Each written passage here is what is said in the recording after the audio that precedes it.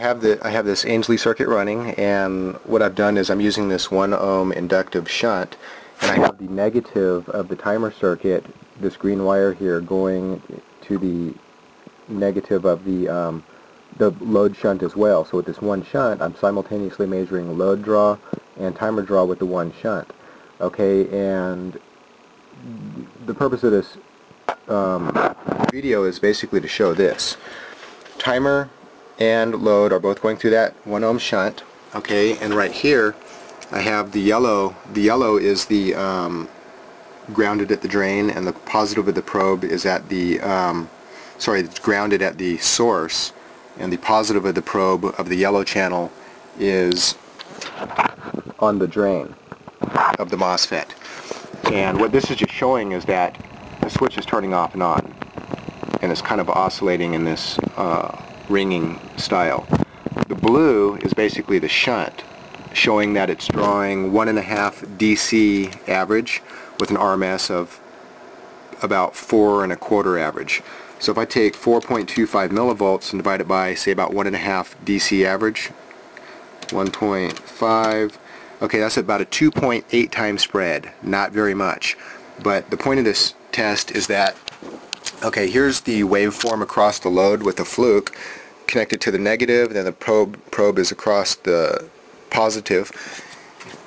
Totally separate scope, and it's averaging a negative more than positive, which means there's more power leaving the coil than going in.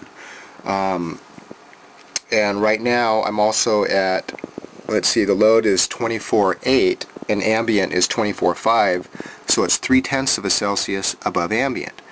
Not a big deal, but here's what I think is pretty cool, is that this is bursts of oscillations broken. And when you really zoom in to see what it looks like, basically you get all this ringing all the way across. Okay, symmetrical ringing on the top and bottom. They're about equal, but it's a little bit more negative than positive. Of course, I'd have to do a data dump from this thing or do it on the Tektronix to show that.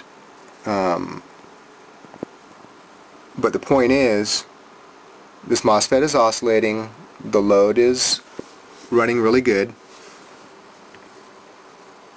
Okay, and what I'm going to do is, this negative here is going to the negative rail of the timer. I'm not using this separate shunt because I have the ground going to this same shunt measuring the power at the same time.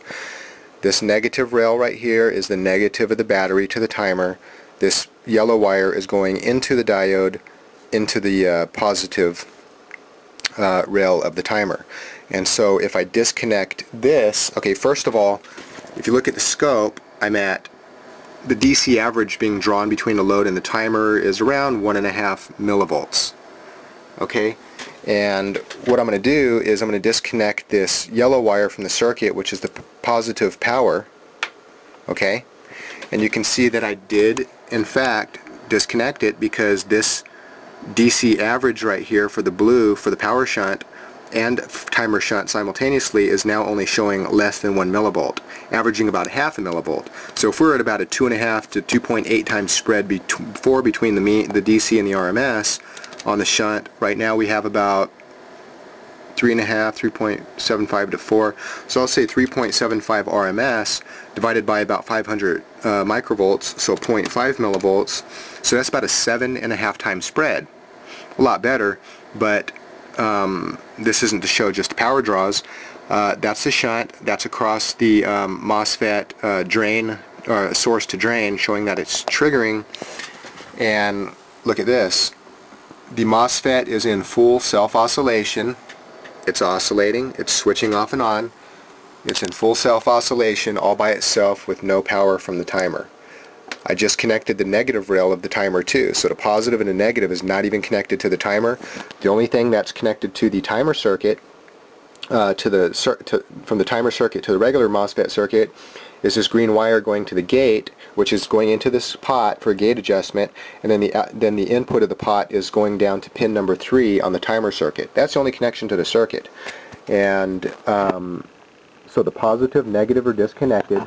The MOSFET is in full oscillation all by itself, self-triggering, self-timed, and the switching is self-powered. No timer circuit required. And I'm getting heat. Now it's up to 24.9, and I'm working on less than 1 millivolt.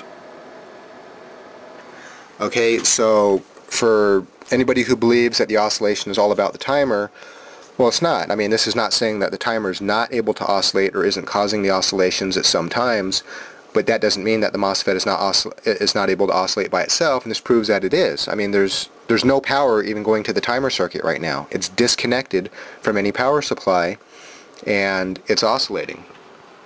Oscillating very nice, and it's averaging more in a negative voltage, but this negative voltage doesn't mean it's going to run cold. This just means more energy is coming out than going in. This is going to determine on the load whether it's running on a positive power or negative power, and this is running on a positive power, which means there should be heat. So anyway, this is just in a microvolt range. Compared to that, full self-oscillation at the MOSFET.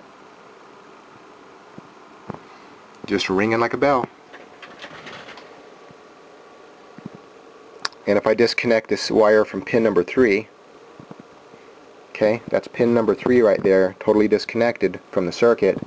This is self-oscillating. That's the MOSFET.